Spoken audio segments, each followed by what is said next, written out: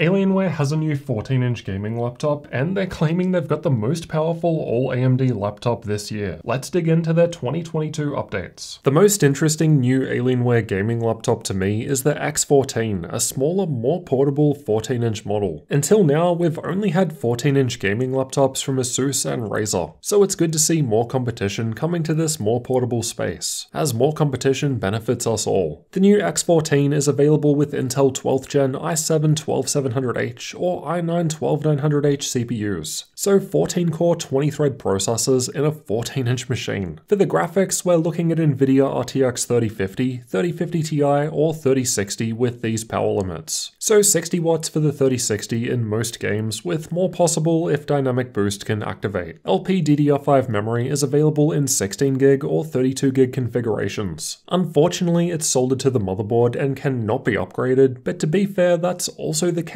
with the Razer Blade 14, and the Blade is also limited to 16 gigs. There's only so much space in smaller laptops like this. It sounds like storage can be upgraded though, as it uses a M.2 SSD with sizes between 256GB and 2TB. The 14-inch 1080p 144Hz screen has a 7ms response time, G-Sync, and advanced Optimus. So to pull this off, it must have a mux switch too, which is great to see. There's a 720p camera above the screen in the middle with IR for Windows Hello Face Unlock. The touchpad looks a little small as there's space above the keyboard, perhaps for cooling. These air holes seem to run along the sides of the keyboard, though it wasn't made clear if these are for front-facing speakers. The chassis is made out of magnesium alloy, so based on other Alienware models, I'd expect it to feel nice with less flex than plastic, though perhaps not as strong as Razer's Blade 14 unibody. Interestingly, there's no I/O at all on the left or right sides, just air exhaust vents. All of the ports are found on the back. We've got 3 USB 3.2 Gen 2 Type-C ports, 2 of which offer Thunderbolt 4, and all 3 offer DisplayPort 1.4 output. There's also a 3.5mm audio combo jack, HDMI 2.1 output, USB 3.2 Gen 1 Type-A port, and UHS-2 microSD card slot. There's no need for a dedicated power plug because it charges over USB Type-C with up to 130 watts, rather than the standard 100 watts. As far as the internals go, this is the only image provided by Dell, so we can get a little peek at the 80.5 Wh battery, cooling solution, and back of the motherboard. Apparently the top-end 3060 model has a vapor chamber and gallium silicone thermal interface material for cooling. I'm not sure which model is pictured here, but it doesn't look like a vapor chamber to me, so it might be the 3050 or 3050 Ti configuration. Perhaps most importantly of all, it doesn't look like the 14-inch model has Alienware's famous RGB light ring on the back. All images of it that have been provided to me don't seem to show it. As for pricing and availability, Alienware's X14 is listed as coming this winter, and it starts at $1,800 US, which would be for the entry-level RTX 3050 configuration, so those higher-end models definitely aren't going to be cheap. That's really just the way tech goes. If you want more power in a smaller space, you've always got to pay for it. Next up, Alienware are introducing the new M17R5, a 17-inch AMD Advantage gaming laptop, so both AMD processor and AMD Radeon graphics. And they're claiming that this will be the fastest all-AMD laptop this generation. Last year we had the smaller 15-inch M15R5 with Ryzen processor, though it only had NVIDIA graphics. But according to the spec sheet, this new larger M17 will also have NVIDIA options too. The new M17R5 is available with Ryzen 7 6800H, Ryzen 9 6900HX, or 6980HX processors. In terms of GPU, there's either the RX 6700M, which was released last year, or the newly announced 6850M XT, both of which have relatively high power limits. For context, the only 6700M laptop last gen was MSI's Delta 15, and if I recall that was like 90 to 100 watts. Now the NVIDIA options listed on the spec sheet that I was provided list RTX 3050 Ti and RTX 3060, but it also just mentions 2 instances of RTX 30 series graphics without being any more specific. Now I'm just going to make an informed guess and say that this is probably the new RTX 3070 Ti and RTX 3080 Ti.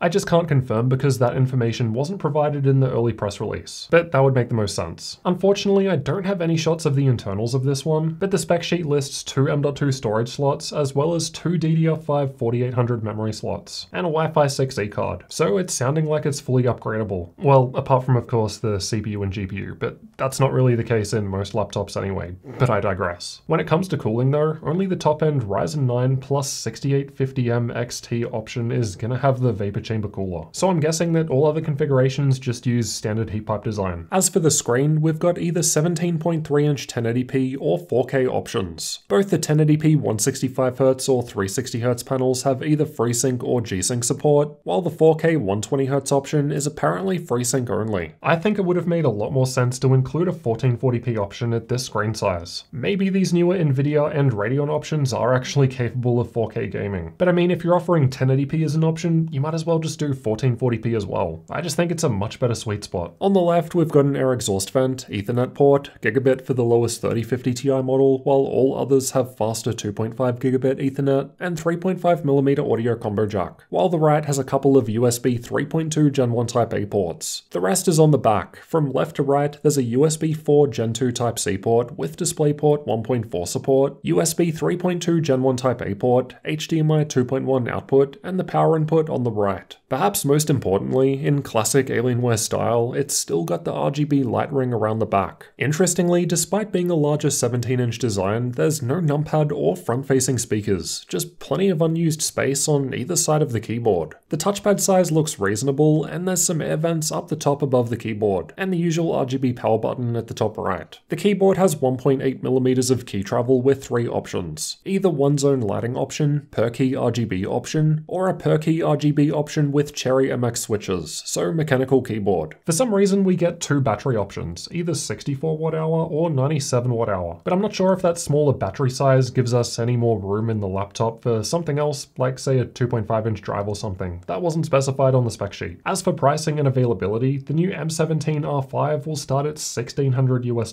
though that of course will be for the lowest spec option, so RTX 3050 Ti, and it will be available in spring 2022, so still a few months away yet. But wait, there's more. The smaller M15 has also been refreshed with a new R7 option. Now last year there were 2 versions of the M15. There was the R5 which had the AMD Ryzen processor, and the R6 which had the Intel processor. As far as I could otherwise tell, both of those laptops were the same, it was just a CPU difference. Now this newer M15 R7 appears to have both an AMD and Intel configuration option, so I'm guessing this might be less confusing. From what I can tell, this just seems to be a spec refresh with the latest Intel and AMD processors, newer Nvidia graphics, and probably newer DDR5 memory. Unfortunately, this is the only model I wasn't provided a spec sheet for in advance, so I can't talk specifics. The AMD-based M15 R7 will also be available from spring 2022, starting at $1,500 US, while the Intel version starts much higher at $2,100 US for some reason, though it will be available much sooner, this winter. But I'm not sure why there's such a massive price difference there, $600 between the minimum configs. But wait, there's even more again. Alienware also has their X-series gaming laptops, which are meant to be thinner compared to those M-series options we just went through, but this tends to make them cost more as a result. Both the X15 and X17 have been refreshed with new R2 models. Let's start out with the smaller X15. Again, from what I can tell, this mostly seems to be a spec refresh, with Nvidia's RTX 3070 Ti and 3080 Ti graphics, and of course Intel's new 12th gen processors. It's available with either 16 or 32 gigs of LPDDR5 5200 memory. Just like last year, this is still unfortunately soldered to the motherboard and cannot be upgraded. The larger X17 also gets Nvidia's new GPUs and Intel's new CPUs, and you'll have to go to the X17 if you want the top-end overclockable HK processor. This one uses DDR5 4800 SODIMM sticks, so at least you can upgrade the memory yourself, unlike the X15. I can't personally speak too much about how the X15 and X17 differ from last generation to these new ones, as unfortunately I just never got them in for testing in 2021, so I just don't really know what's changed. I can't speak from experience. Little bit of a side note, I did actually get offered the X17 a couple of weeks ago, but for some reason it was the 11th gen model, and I knew that these newer 12th gen models were just around the corner, so it didn't really seem worth the time. By the time we do all the testing, script the review, film it, edit it, publish it, these new models will probably be out. So hopefully Alienware can get these newer models to me a bit sooner than right at the end of the release cycle. Anyway, the new X15 R2 starts at $2,200 US